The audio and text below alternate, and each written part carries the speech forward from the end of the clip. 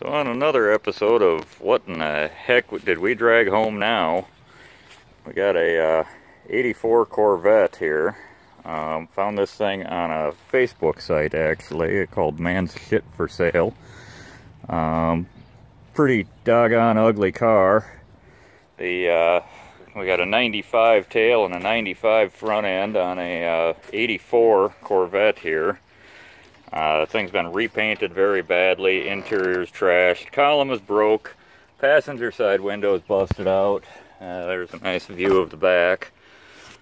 tonneau top has been left open. Obviously the paint's all flaking. Tires are bald and rotted. Had all four tires flat when I bought it. Headlight was stuck up. I got that to go most of the way back down, but somebody's head went through the windshield. And I have never thought that I would see a Corvette that I was not willing to pay $700 for, and that's what they were asking for this thing, was $700. Yeah, I could not pay $700 for this thing. It is ugly.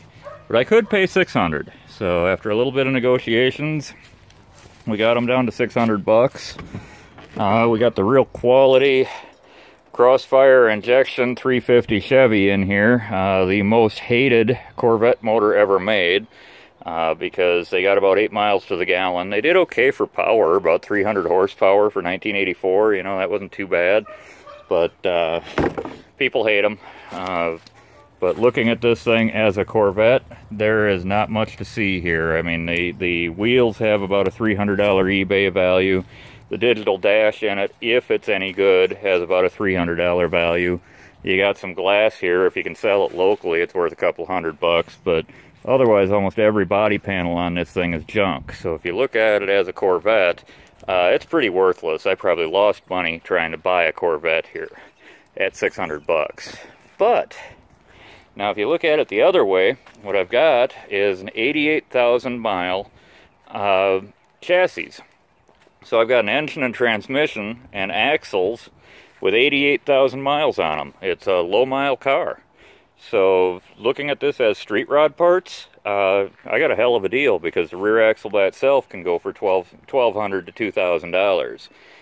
Engine, you know, they're hated, but the basic engine, the 350 that's under that intake manifold, is a good solid engine. So you throw a carburetor on that thing and get rid of the computer, you got a damn good engine. So $600 for a running low mile 350, it did pretty good. There's a transmission sitting behind it that's pretty decent. I mean, it's just a 700 R4, but hey, you know, it's a good tranny. The oil looks good, nice and red.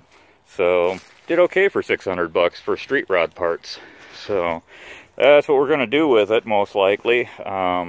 Looking at the understructure of the car, there is no rust on this thing. As ugly as the actual fiberglass body is, there's no rust on it. So even the exhaust system is intact, other than the fact when they pulled it out of the ditch, they put a snap strap under this side of the muffler and bent the muffler. So we'll get her cleaned up, probably strip the body down, and build a street rod with this thing and have some fun. Thanks for watching.